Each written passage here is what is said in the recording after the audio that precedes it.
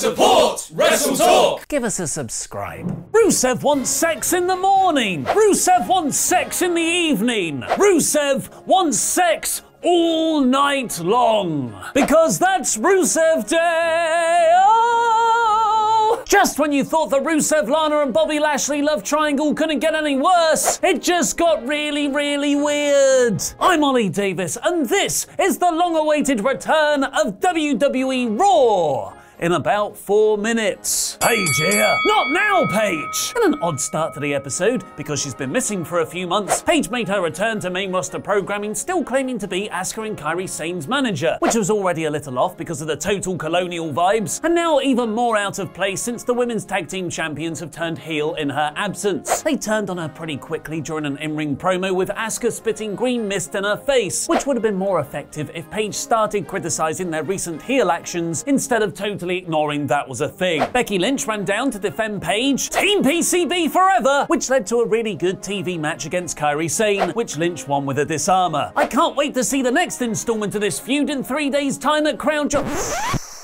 Oh, no, they hate women's rights there. R-Truth has a lot of value as a mid-card veteran putting newer stars over. Unfortunately for his loss to Buddy Murphy here, the 24/7 title is a painfully unfunny anchor around his neck, and this fell flat. AOP is still cutting promos about being really good at languages. Muy bien, see, I can speak language good too. After main eventing last week, where Montez Ford literally had a baby face, the Street Profits cut a rare in-ring promo. They're both so good on the mic, this actually worked better than their backstage skits from the last several months, until they decided to ram their catchphrase into our ears, obnoxiously jumping around the crowd to their own music, chanting, "We want the smoke." And easily the best bout of the night, Drew McIntyre and Ricochet fought here with both Ric Flair and Hulk Hogan in their corners. Hulk Hogan being in Ricochet's, of course, because some of his best friends are superheroes. You get that? You were recording that one?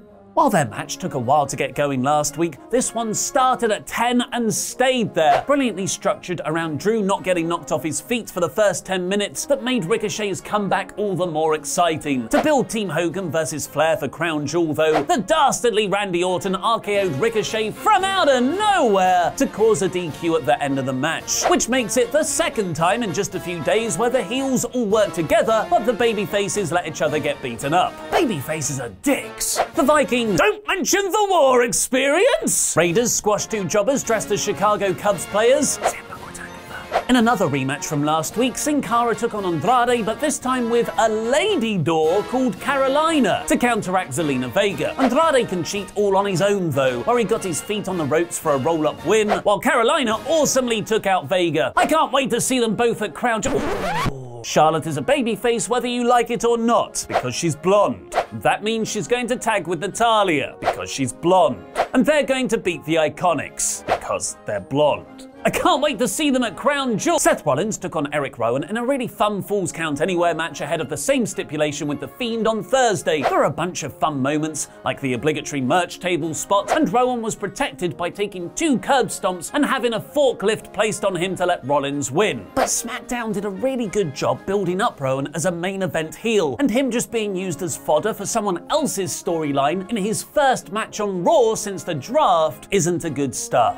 Aleister Black is still in a cupboard. Humberto Carrillo had another really good effort against the main event star, this time losing to AJ Styles. The OC beat him up afterwards, which led to the Street Profits running down for the save. So babyfaces really do like each other, which could be a really fun 6-man feud. Speaking of fun, just in a total car crash way, the main event segment was Divorce Court with divorce expert Jerry Lawler. He's had 3, where Lana explained she wanted to split from Rusev because he wants too much sex. He's a sex addict. To which Rusev brilliantly replied, "Can you blame me?" Made all the more awesome by the fact he has a mustache. But that's not consistent with Lana's relationship with Bobby Lashley, as the insinuation there has been that Rusev's not satisfying Lana in bed, so she's gone elsewhere. That's most likely the point, that Lana can't be trusted, and she's just chucking reasons at a wall. Rusev wanted to put a baby in her. He wants to ruin her modeling career. Rusev actually cheated on her, which must be true because the guy she's cheating on Rusev with told her. They're trying to set up Lana as an unreliable jerk. Problem is, this storyline isn't connecting, and it's Paul Heyman at his shock tactic worst. It all ended in a brawl where Rusev got punched in the dick over and over again, and then Bobby and Lana made out over his body while someone in the crowd yelled, "This is weird!"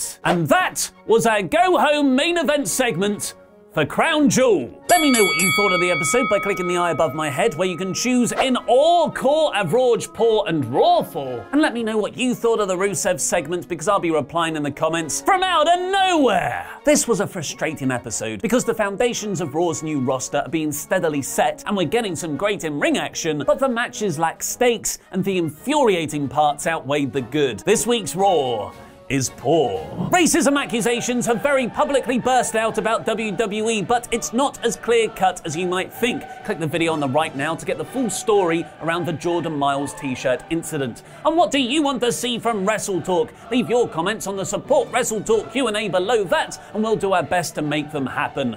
I've been Ollie Davis, and that was wrestling.